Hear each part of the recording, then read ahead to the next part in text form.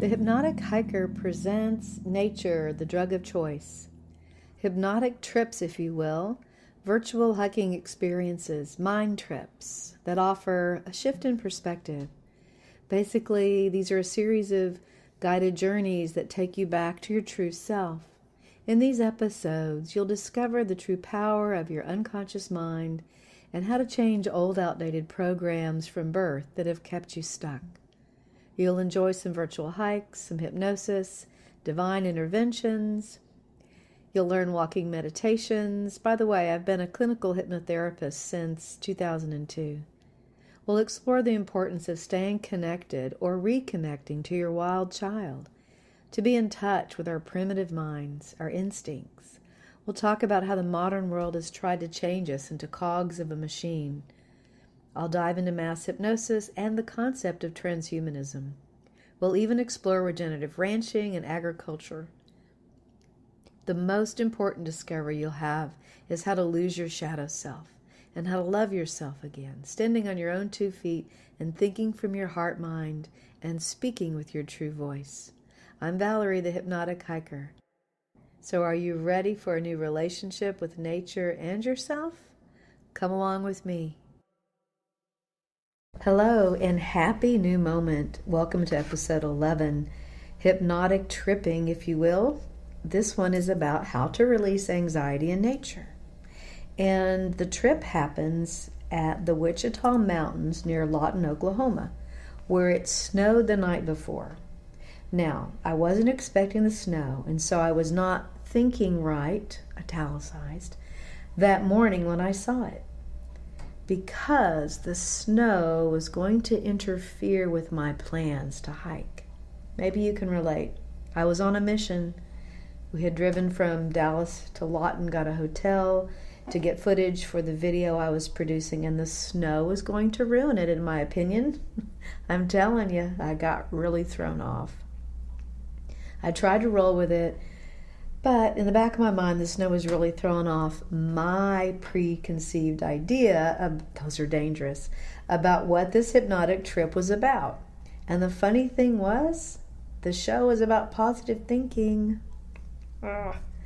Anyway, there's a lesson in this. Stay with me. We decided to head for the mountains despite the snow. There was a moment when I was following my friend Bryan's footsteps as he, with the excitement of a child, ascended the snowy mound, that I let myself get a little excited about the snow too. He talked me into going to Elk Trail, and as we walked through the icy wonder to the trailhead, I realized there was not another soul around. I melted. Finally, I relaxed.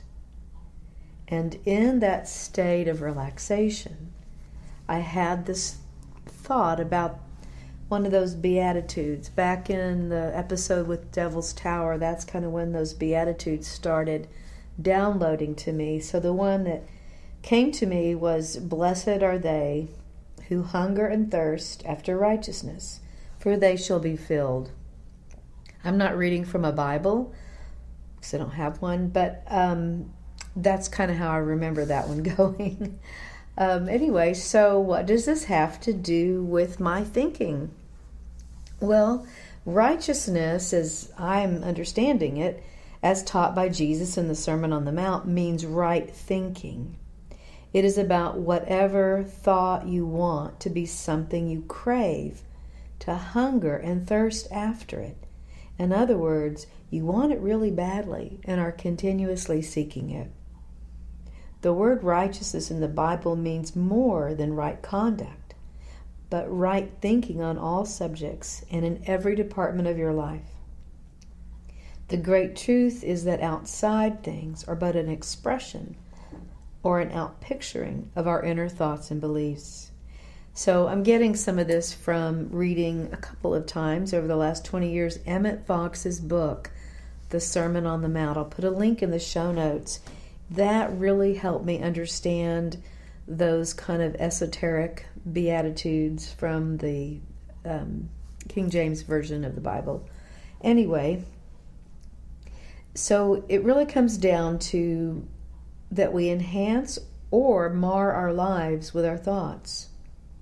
We cannot think one thing and produce another. This would be contrary to the law of the universe. What you think in your mind, you produce in your outer experience.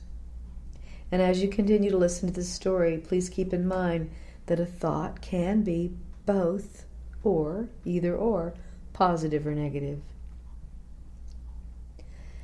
So whatever motivation you have is producing your automatic thinking. It's motivating energy, right or wrong, good or bad. Motivation has to do with your desire, your hunger and your thirst for what you want. So I had an unconscious desire to be upset, to blame the snow for ruining my video.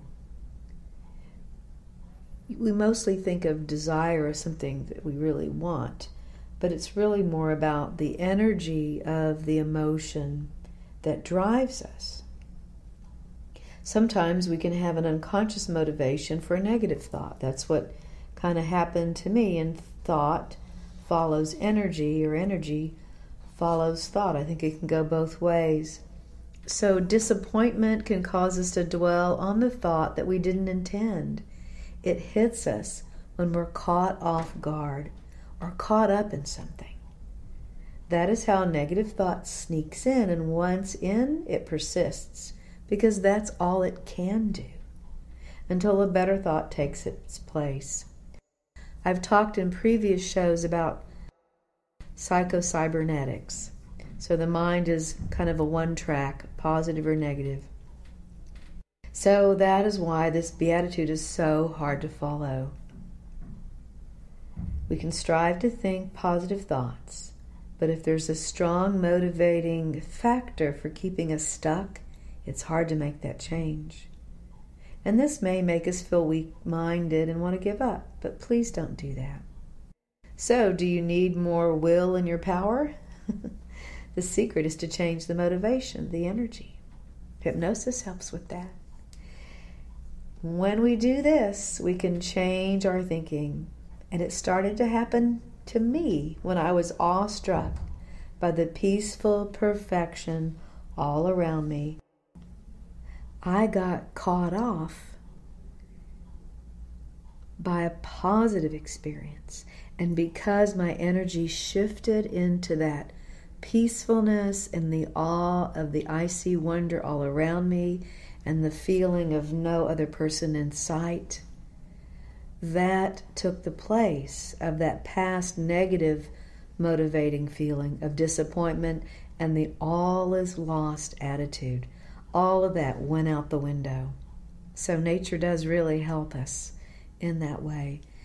So if you want to control your circumstances for harmony and happiness, you first must control your thoughts for happiness and harmony. And then outer things follow. We cannot think one thing and produce another. That would be contrary to the law of the universe. I realize that habits of thinking are the most difficult habits to break and can send us into self-condemnation, which produces more trouble. Do not dwell upon your past mistakes or on the slowness of your progress. Keep the faith and lose the clock, as I like to say. If you are truly wholehearted in your efforts, that is to say, you are really hungering and thirsting for righteousness, right thinking, then you shall be truly filled with goodness. Claim wisdom, claim power, claim the presence of all that is within you. So from the story, you can see that the trip actually was a pretty great video. I'll put a link to that. You just have to see these images of the snow. It had rained, and so there were icicles on all the trees. And as I said, there was not another soul around.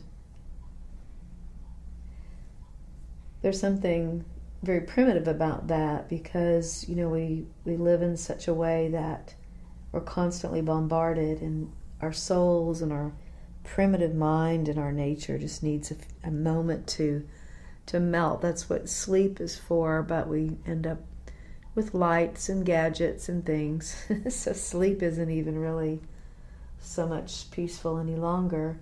It's not as restorative as it once was.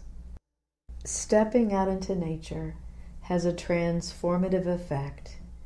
If you haven't listened to the show from Amy Smiley's book, Hiking Underground, give that a listen. It's wonderfully transformative. It feels like you're right there outside with her as she's reading from her book.